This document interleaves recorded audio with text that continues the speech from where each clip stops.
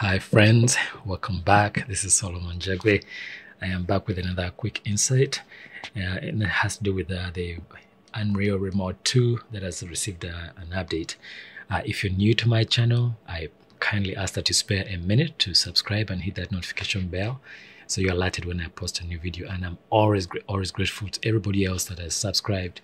I appreciate your support. So today I'm going to chat real quick about the update that has come in, and this has to do with the Unreal Remote 2 for virtual production. And so I was on my tablet and I noticed something. There was like an update, and it had been, if I go to version history here, it had been almost a year since this plugin had received an update. And back then it was supporting Unreal Engine 4.23, and 1 week ago there's a new update. So I was like, oh my gosh, I wonder what is new. So I went ahead and loaded up my iPhone 10 and took a look, and for sure the interface looks totally different, because some time back I did another video. You can see it in this clip right here. I'll link in the description below, but you can see the interface is different. Like right there in the corner where we use the control like to zoom in and out is different, and you can see the differences right there.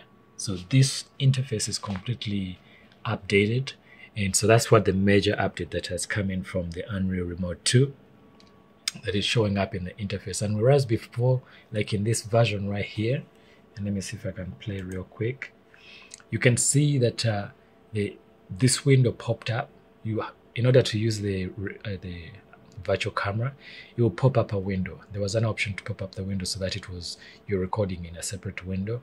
But this new update incorporates all the functionality into the viewport. Wherever the camera that you have activated is going to be displayed right there in the interface of the Unreal Engine. And in terms of preference, I don't know, these buttons seem a little bit bigger and easier to work with than the ones that I see here. I can tell that you can still go in and bring up the controls right there. So to zoom in and out, for example, you see that. So I can go left and right, go back, zoom out. And I'm using the cabin scene. This is a free scene that's available on the marketplace, which looks really great, by the way. So you can use that. And I also noticed that the stabilization has been changed as well. So here, let me see if I can increase it to around maybe 60, and also 60 over here. And then we can close. And so there's more stability when it comes to the scene.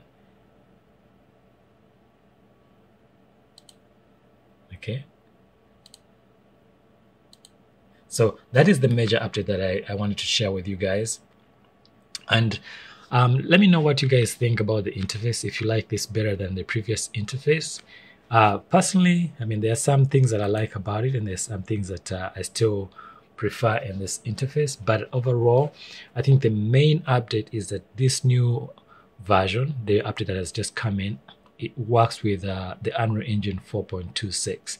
So maybe that's the main reason they did that. And considering that it's been a year since they updated it, it does say something about the importance of this update. So I imagine a lot of work has been going in from the Epic Games team.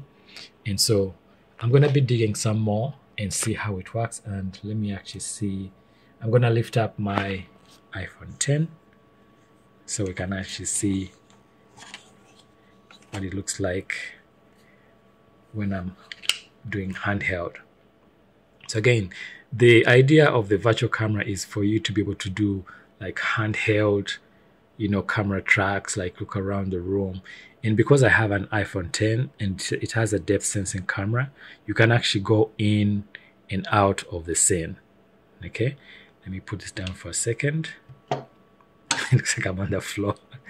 All right, let me pull this away, and then let's pick up the camera.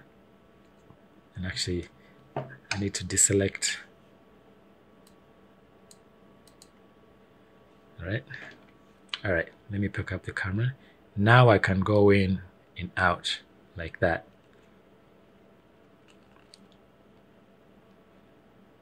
And so another thing that of course that I'm interested in is the depth of field. So let me click on here.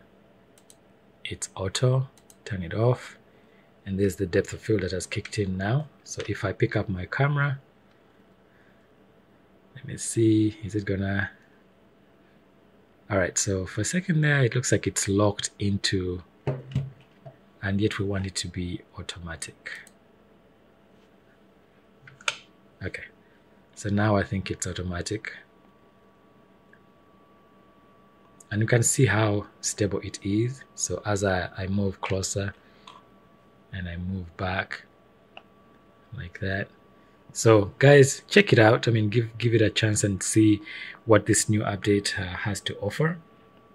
And I mean, the exciting part, of course, is 4.26 support. But more than anything, I think is the stability, you know, being able to handle, because every time I would press escape, for example, there would be like an error message showing like a lot of things that had crashed. So it's a relief to see that this is no longer the case. And I'm hoping that this is going to make it easier for us to create text of the virtual camera. And so it's so fun to look around and feel like I'm right there in the scene. That is really cool. And let me pull back a little bit. That's really cool. And now I'm gonna be doing another test and see. I'm gonna mount this on the trolley and do like glides in and out. And I've seen Marcus Brown, like he had like this one video where he showed a camera actually tracking him, like almost like a robotic camera. That's gonna be so cool, being able to, if you could mount this on a robotic arm and to be able to track. And I'm thinking this mainly because I'm right here working as a one person, but like if you are an indie filmmaker and a storyteller, I think this is going to be really handy to work with and to shoot scenes in real time, because I'm looking at all of this and I'm like, wow, look at that. It looks really, really good. So pick up this scene, guys, and check it out and test out with a new virtual camera. And I'm testing with the iPhone 10. But if you have an iPad, you can use it as well, especially if it has a depth sensing camera. So I tested it with this iPad Pro that I have, and I don't get the depth sensing or see the movement back and forth like I do in the iPhone 10. And maybe because this is a 2015 model, and so the newer iPad Pros have depth sensing cameras. So maybe that's why you're able to do that. And you're able to go in and out of the scene. But this is pretty cool. I'm very, very impressed, and I'm grateful to the Epic Games for this new update. And you're still able to do a take record, record the session, and you're also able to adjust the resolution. So right now I have mine set at 1920 by 1080. That's why it's able to fill out the screen right there. And actually, if you were wondering if like the autofocus is working, all you gotta do is watch this little dial right here. That's how you know that it's focusing and changing focus, just like that. So guys, that was a quick insight into the new and updated Unreal Remote 2. It's available on the App Store. It was updated a week ago. By the time you watch this video, depending on what year it is or what month it is, it might be much later. But it's been a year since this app has been updated. So to see the major changes that have come in is very, very, very, very impressive. Thank you so much, guys. And please spare a minute to subscribe and hit the notification bell so you're alerted when I post a new video. And dare to dream big. Don't ever give up on your dreams.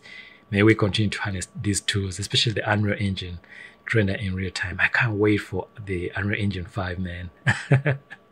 To be able to, you can imagine this set right here.